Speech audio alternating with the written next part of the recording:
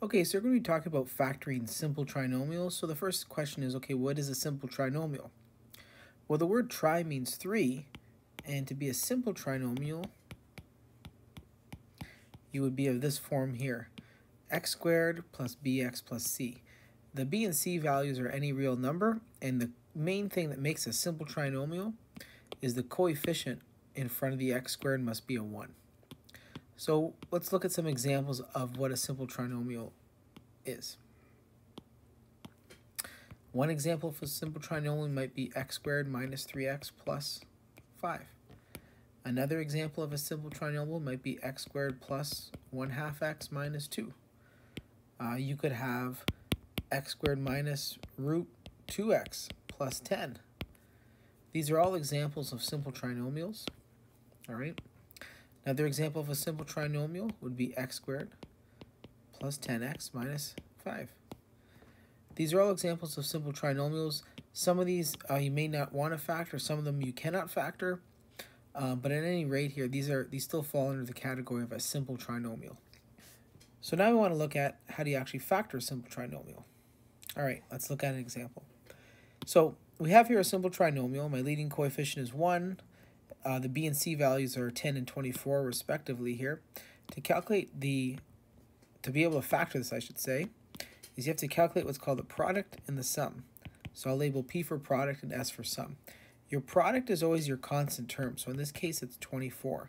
And my sum is always my B value, so in this case it's 10. So what I need to do is I have to think of two numbers that multiply to be 24 and add to be 10. Pause the video, try to find these numbers yourself. If you went through and tried it out, hopefully you were able to find 6 and 4. 6 times 4 is 24, 6 plus 4 is 10. Once you find the two numbers that multiply to be 24 and add to be 10, you just put this in the brackets. So this becomes x plus 6 times x plus 4.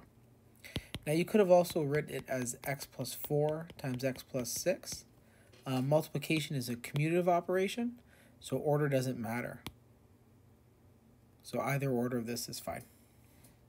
Okay, let's try another. Same deal here. We have ourselves a simple trinomial. My product here is negative 24. Notice I took the sign in front with it. Likewise, my sum is going to be negative 5. I need to think of two numbers that multiply to be negative 24 and add to be 5. Go ahead and try find those numbers yourself. If you went ahead and did that, you should have gotten negative 8 and 3. Notice negative 8 times 3 is negative 24, and negative 8 plus 3 is negative 5. So that satisfies both conditions. So we found the combination. So once you find that, this will factor into n minus 8 times n plus 3. All right, let's try this one out here. So same idea. My product in this case is 42. My sum is 13. Two numbers that multiply to be 42 and add to be 13 are 7 and 6. So this will factor into y plus 7 times y plus 6. Try this again. Okay. Again, we have a simple trinomial. The leading coefficient is 1. The product here is negative 45. The sum here is negative 4. I need two numbers that multiply to be negative 45 and add to be negative 4. That's going to be negative 9 and 5.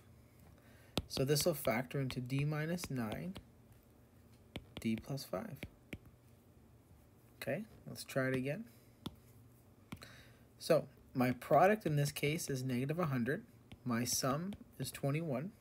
I need to think of two numbers that multiply to be negative 100 and add to be 21. Let's say you just tried it out. Let's say you did, okay, well, 2 and 50. All right, well, 2 times 50 is positive 100, so I can put a minus sign on that, and I'm going to get negative 100 now, but when I add it, I get 48. It's no good. Okay, so what if I change it to a 4? Well, if I do a 4, that's going to be 4 and 25. Well, 4 times 25 is 100. Okay, so if I put a minus sign, let's see, on the minus 25, okay, now it multiplies to be negative 100, but when I add this, I'm going to get minus 21. Okay, well, just switch it. Now we've got our combination, if you notice here. Negative 4 times 25 is negative 100, and when you add it, you get 21. So this will factor into s minus 4 times s plus 25. Okay, try it again. Here, my product is 54, and my sum is negative 15. So go ahead, pause the video, try to find a combination that works.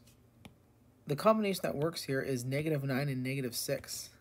So this will factor into p minus 9, p minus 6.